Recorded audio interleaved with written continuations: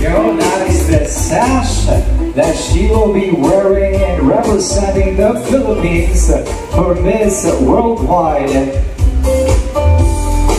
There, alright. Okay, and the crowd. Ayan, gusto ko i-claim itong moment na to na ganun din ang mangyayari when she goes to India. She will of course receive the sash and the crown which she has been working so hard for. What a beautiful moment to see and experience here in Port Ibiza. Again, thank you so much to all of our sponsors. And again, maraming salamat po to all of our media and press friends for being here with us. Ay, alam ko, marami pa kayong gustong malaman tungkol kay Alexandra at marami pa kayong gustong itanong sa kanya, so we will have that a little bit later. Sincerely, umaapaw na pasasalamat sa inyo dahil ramdam na ramdam ko ang pagmamahal ng aking mga media friends, ang aking mga anak-anakan. From the very start hanggang sa natapos tayo kay Graciel, ngayon naman ay ang pag-alis at ang ating press conference, send-off party na rin para kay Alexandra Rosales, ating Supermodel Worldwide Philippines. Maraming salamat sa inyong lahat. Maraming salamat syempre sa aking Everbilena family. Of course, my Core TV sa family. Maraming salamat. At nawa ay lagi kong makuha ang inyong support at pagmamahal. Dahil ganun ko din kayo mamahal. Hindi naman media ang turing ko sa inyo, kundi kapamilya. Ganun ko kayo mamahal. Hindi naman tayo media manager ang ating relasyon, pero pinaparamdam ko sa inyo at ramdam ko din naman ang babalik ng inyong laging pagtulong sa akin. Kaya maraming salamat sa pagsuporta nyo sa Mega Models Events and Talent Management. Thank you. Ladies and gentlemen, before we proceed with our, of course, segments and questions to our media and press friends, I would just like to call on for a message for Alexandra. This is the owner of Kagandahang, Flores, which has molded multiple beauty queens all over the world. Please put your hands together for Tito Rodgil, Flores. Sa inyong lahat. Actually, nung nag-judge ako ng pageant ni Sis Meg noong 2019, makita kita, diba? Since then, kinulit-kulit ko na si Sis Meg, sabi ko dapat mag-binibini ito. And then finally na pa oo. So, nung nag-binibini siya, syempre continuous yung training namin. Kung alam niyo po, masaya talaga ako pag nandun si Alex kasi alam mo yan, Alex. Diba? Tapos yung mga bonding moments namin unforgettable, pagkakain kami after. And then, nahirap sa kanya yung binibini. Tapos nung naging ganun yung resulta, medyo nalungkot ako. Sabi ko sa kanya, bawi ka ulit. Sali ka na ulit ng binibini. Pero ngayon, ang ganda talaga po ng opportunity dahil sasali siya ulit sa international pageant at mas handang-handa po siya ngayon. So, explore, maiuwi po niya yung corona para sa atin. Diba, Alex? Yes! And continue the good work.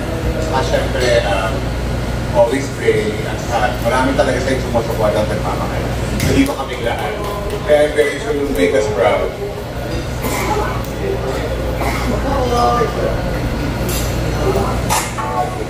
So I would just wonder what happened, and along with that, may nagtanong na ba, paano ka na-appoint for this time? Nakwento mo how you got appointed for Okay, so yung Mesoamerica, it's Bessie who asked me if I could join, and I really wanted to, but at that time, since yun nga, not yet post-pan, during pandemic pa yun, no? But for me, parang sa industry ko ba, na wala, nag-resign kasi ako nun sa Okada kasi it has been very stressful working 3 times a week lang and no pay yung the rest. So I resigned and looked for a new job, and yeah, I got to a short-term rental apartment in Miami and New Orleans. So when I got there, 1 month pa lang ako, then Mama Bessie told me if I want to join. I really wanted to, but when I asked permission to them, although they were parang pumayag sila, pero hindi sila yung same enthusiasm na I get when I was here in the Philippines. Because I understand, because different culture, there are Americans, and they are not pageant lovers as much as we are here in the Philippines. So, and just out of respect, nag-start pa lang ako, I'm still there 1 month. Hindi pa ako regular. So, talagang nandun yung bigat sa puso ko na parang this is not for me. Kasi, nahihiya ako dun sa company. Kasi they pay well, mababait yung mga ka-work ko. And it's work from home, very helpful for me since yung pandemic. And I'm in the industry that I love. Nasa hospitality ako. So, nandun talaga yung bigat ng loob ko na huwag na kaya ako tumuloy kasi parang hindi naman sila supportive. Hindi naman sila ganun kasi wala naman akong balikan. So, ayoko nang mas stress na lumarampa ako tapos iniisip ko wala na akong babalikan ng work. Kasi of course, I'm not sure if I win there and biglaan din siya. So, thankfully, si Naimeg saka si Mama Bessie, they were very understanding, especially Mama Bessie, kasi na parang naasikaso na niya lahat, yung visa ko ongoing Minamatch mo siya kay Mayor Mark out. Talagang naintindihan niya kasi nga, in my industry, ang tagal kong walang work, kahit nandun pa ako sa Okada, laging sarado. So, ayun, sabi niya, focus on my career daw muna. Kasi pag ganyan. And then sa Miss Meso naman, yun nga, friend ko talaga si Sir JJ, yung official videographer ng pageant na yun. And his wife is the national director. So, sabi niya, ba't pa daw siya kuha ng di niya kilala kung nandito naman daw ako na ay, alam niya naman nakakayanin ko. So, na-flatter naman din ako kasi matagal na kami magkakilala. I know naman na hindi niya ako ine-eme. So, talagang sabi ko, sige, ang maganda doon kasi nagkaroon kami ng teamwork since andun na photographer shop, they have their team. Kumbaga, gawa kami ng various photoshoots to tribute to India. So, sabi ko, sige, we'll work this out. So, yun lang, ganun. Actually, chinat niya lang ako nun. Sabi niya, ikaw na yung kukunin kong representative. Sabi ko, seryoso ka ba? Kasi biglaan, sabi ko. Ay, ang dami kong sabi, ang taba ko, anong gagawin ko? Sino mag-aayos sa akin doon? Sino mag-gagawin? Sabi niya sa akin, huwag na nga, after mo. Ganun kami lang mag-usap. But then, nag-meeting kami with Naimeg. Nagka-okay naman.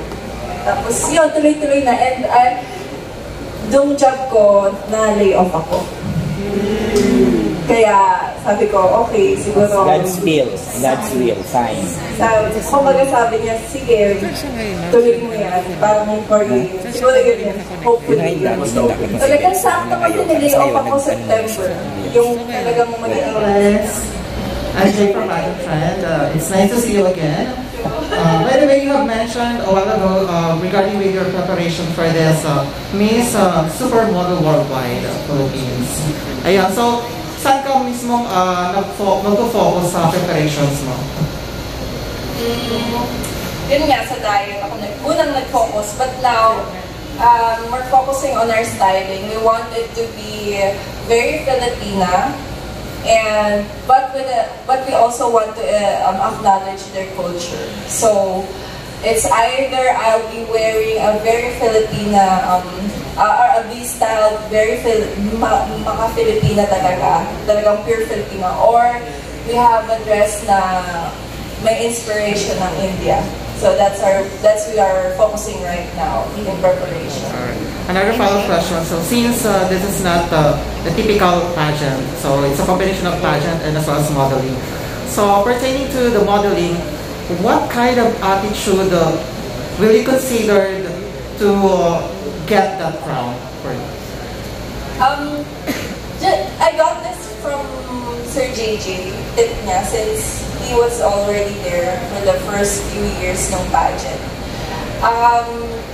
Sabi niya, maging mabait lang daw ako sa organization. They want someone, kasi they want someone daw na madaling makatrabaho ba. So, I think yun sa attitude, yun yung magiging offer na ilalaban ko sa kanila. Kasi I'm good with people naman, marunong naman ako makisama. And as I mentioned nga, I have a good vision for the pageant, and I want it to be a teamwork if ever na they allow me or they will give me the crown. So, ayun, attitude lang talaga. I'll be at my best attitude. Alright, thank you so much and congratulations in advance. Thank you.